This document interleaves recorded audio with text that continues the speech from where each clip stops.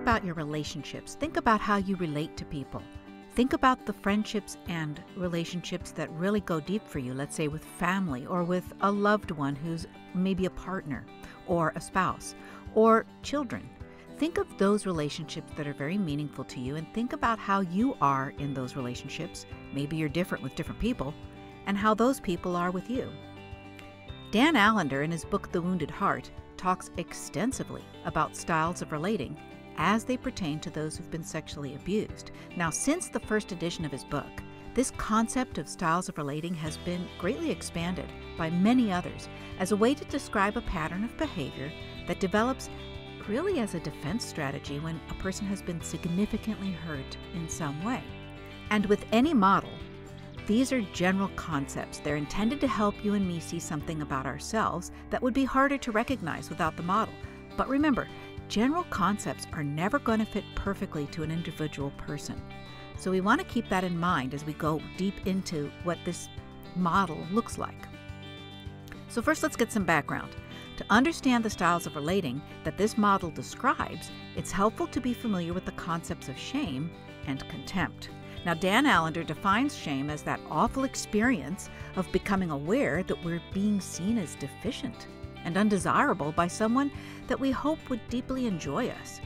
And while legitimate shame can shine a light on something we've done wrong, what Allender would call our depravity, illegitimate shame happens when someone assaults some part of what Allender would call our dignity, that part of us that remembers having been made in the image of God.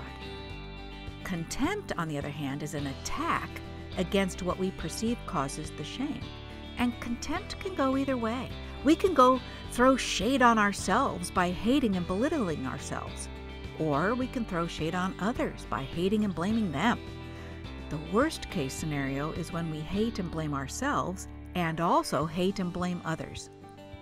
Whichever direction that contempt goes, it ends up covering shame and deadening our God-given longing for relationship, for being deeply known and loved, and for deeply knowing and loving others.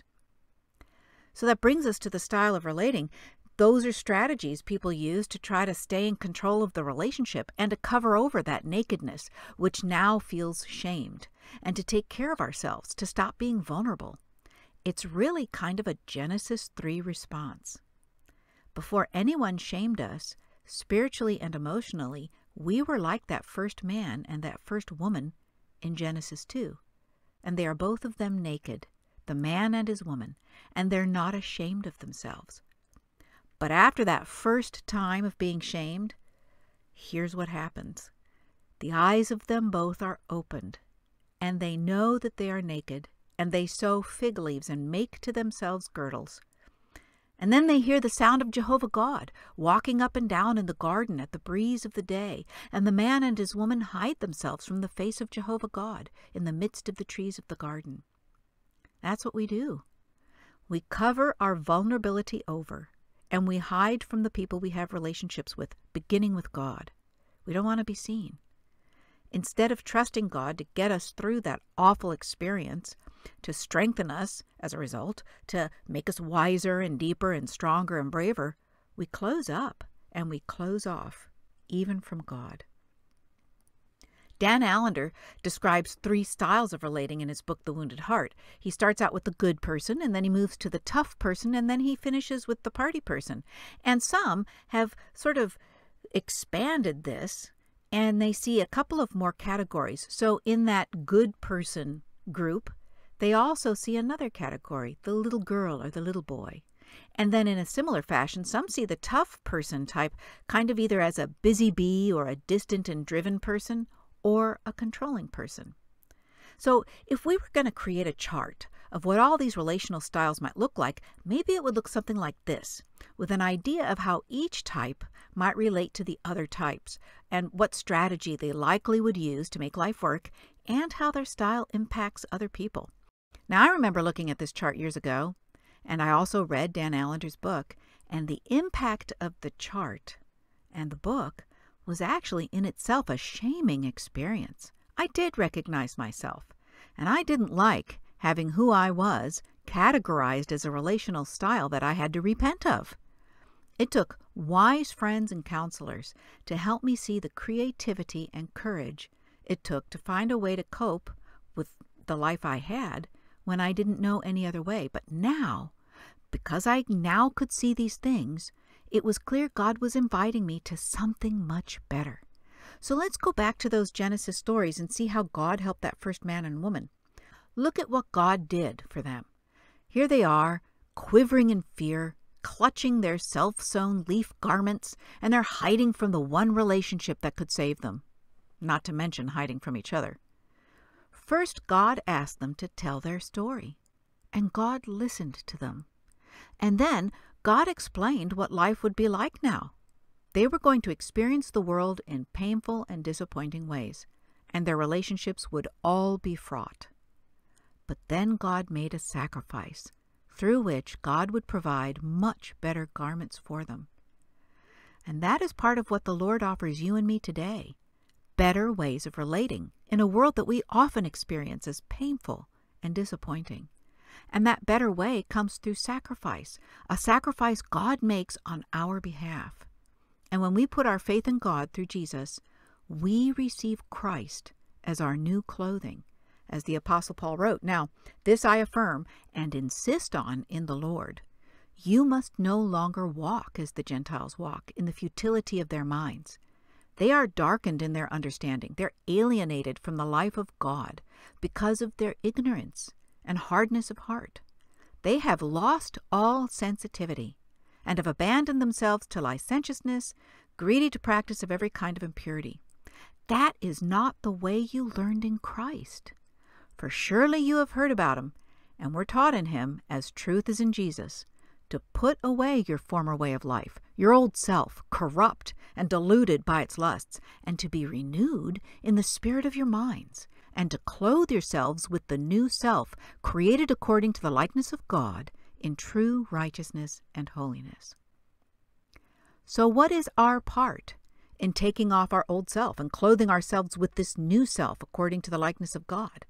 Well, it begins with honesty. You and I need to seek the truth about how we've been harmed and how we now harm others, often even without realizing it. We also need to understand how shame and contempt have taken their toll in our lives. And then we need to move to repentance, defined by Dan Allender as an internal shift in our perceived source of life. This is not simply changing behaviors, but rather it involves changing core motives. A person seeks to rely more on God to supply the energy and courage and motivation to step out of old strategies and coping mechanisms and step into spiritual and emotional maturity. So, for example, a little girl or a little boy might take a risk to be competent where they used to be helpless. A good girl or a good boy might learn to say no if they always are trying to please others by saying yes. A busy bee or a distant or driven person might linger at a social gathering when their deep desire would be to be more productive.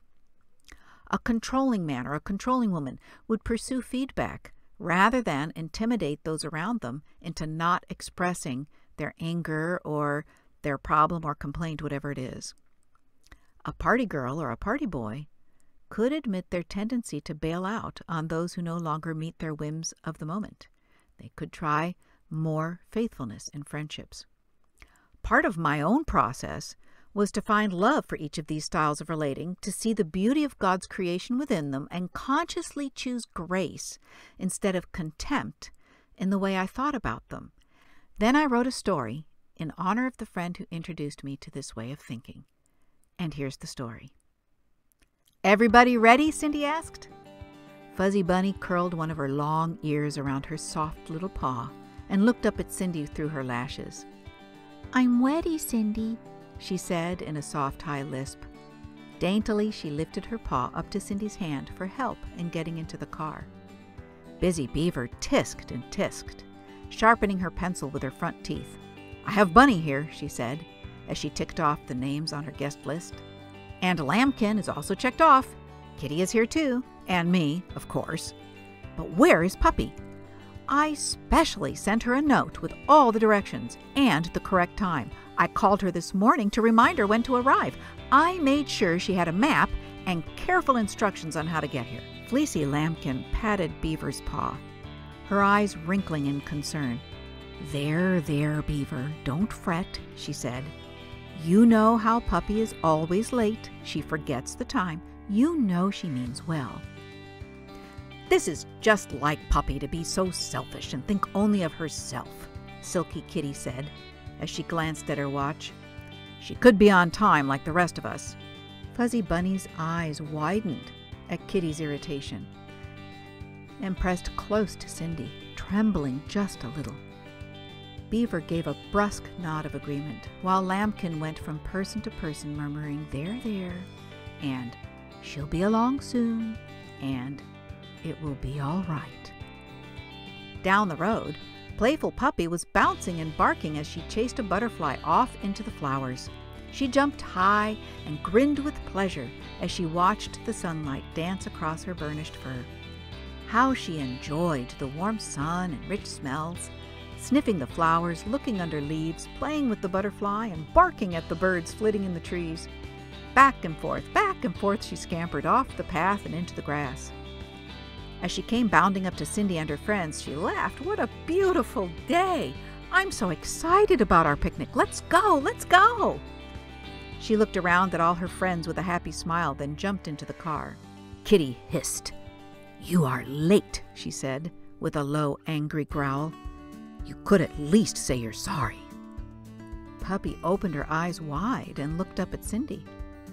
"But I didn't mean to be late," Puppy whined, wagging her tail slightly as she turned back to Kitty. "I just got distracted." Cindy shooed Kitty into the car and settled into the front seat. "Ready, Beaver? Let's get started," Cindy said as she patted their picnic basket at her feet.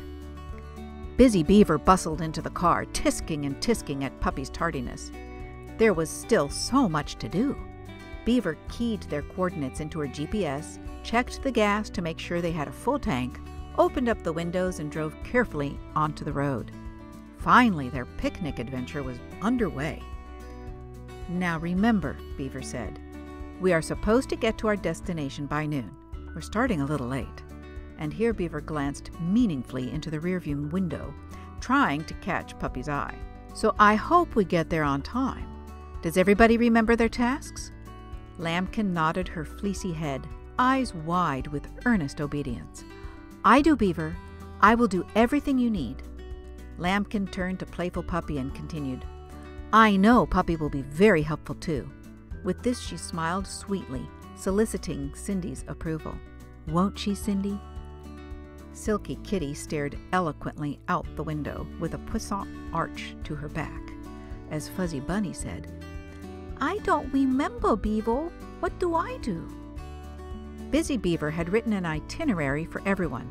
They were to arrive at their special picnic tree with its shady branches wide, promptly at noon. Bunny was in charge of spreading the tablecloth. Kitty was to fill their cups with iced tea. Lambkin had graciously volunteered to make all the sandwiches and serve each person. Beaver planned to have them dine at 1 p.m. Cindy had made some delicious cookies, an exceptional treat for today's adventure. By 2 p.m., Beaver had written on their itinerary they would have their dessert. Beaver didn't bother to give Puppy a job. She knew Puppy would just tell stories, run and play, and interfere with everyone's work looking for attention. "That's okay," whispered Lambkin to Puppy, concerned about her feelings. Kitty sneezed scornfully. "Look at the flowering trees. Aren't they pretty?" Cindy said, as they drove along the country road. "Smell the breeze, filled with fruity perfume." Bunny curled herself into Cindy's lap and smiled.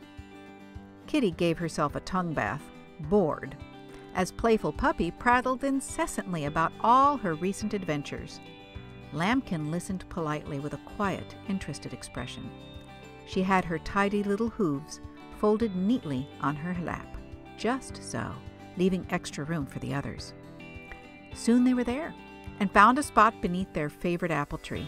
Abundant blossoms wafted gently, white and fragrant. and sunlight dappled the ground through leafy boughs. Busy Beaver briskly lifted the picnic basket from the car and walked purposefully over to their picnic spot. She brought out her menu diagram with instructions for Fleecy Lambkin. She brought out her iced tea recipe for Silky Kitty and a diagram for cup placement.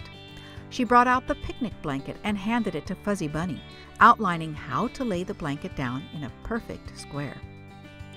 "I'm too widow to spread this blanket," said Bunny in her most plaintive voice.